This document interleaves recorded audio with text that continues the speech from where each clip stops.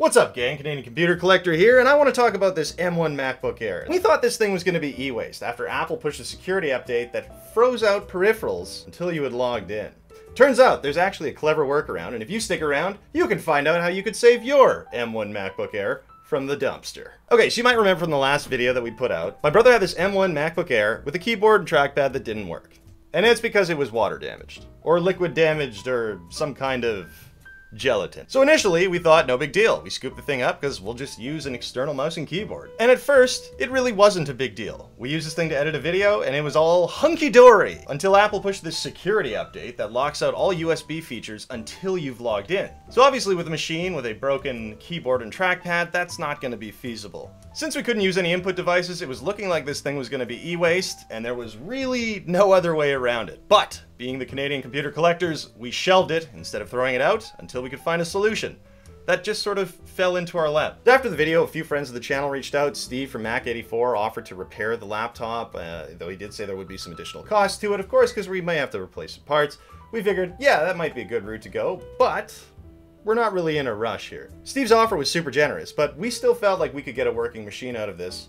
It's still a functional laptop, it just doesn't have working inputs. The trackpad and the keyboard are kaput. So some of you had some great suggestions in the comments, and we tried a few of them out. We tried using a genuine Apple keyboard and mouse, but unfortunately that didn't seem to make a difference. So we stepped it up to something a little bit newer. We tried to find a genuine Apple keyboard and mouse that used a lightning connector, and that didn't work either. But it did lead to the solution. I don't own one of those, and I didn't want to buy one. Yeah. So my friend Taylor, who has a newer M1 MacBook, said, you can borrow mine. It's got the lightning port. She brought it over. I connected it with the USB-C to lightning cable that came with my iPhone I got from work. Doesn't work. She says, I've been using Macs my whole life. Why don't I give it a try? I say, go ahead. I've already tried everything. But she sits down and then suddenly she's just going, okay. Well, I'll be hornswoggled and call me Willie. We're in startup mode. How does that work? We know that none of the keys are responsive because we checked beforehand, and it wasn't like just some of them were broken by the coffee. Mm-hmm. The whole keyboard module was non-functional. Okay, so it was coffee. Yeah. As far as I've been told, coffee was spilled, killing the battery, trackpad, and keyboard. Oh. We ended up restoring it to the factory OS, which wouldn't have the USB lock in place. And the best part is the USB locks don't occur in startup mode.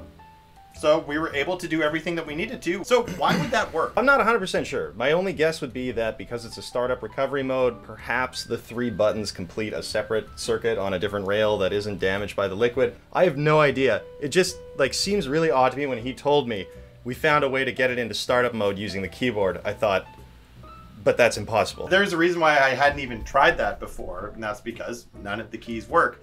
But even if you are certain they don't work, try pressing the key combo for your device anyway. So we have a functional machine, but how do we get there? How do you get there with your own? The first thing you want to do is boot the machine by holding Command, Control, and Power. This is going to give you startup options, which we affectionately called startup mode. So from there, you're going to click on options and then recovery. And this recovery is going to download Monterey. Monterey doesn't have these same lockout options. So if you're comfortable with Monterey, you can stick with it there, leave everything plugged in and go to town. But if you do want to run an update and run a newer OS, one thing you might want to do is make sure your Bluetooth keyboard is paired and that you don't unpair it, or unplug anything for that matter, until the update's finished. Once you've updated your OS, you're going to log back in and go to Settings, System and Security, Security. Then you're going to go to Configure Accessibility Switch, and then you're going to set the rule to always allow USB accessory use.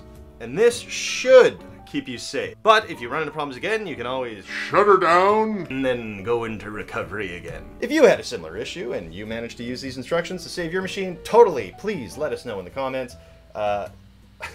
If you found this video helpful, don't forget to like and subscribe. Sorry that we waited to the end to get the instructions in there, but at the end of the day, this was about the journey. And isn't it always about that?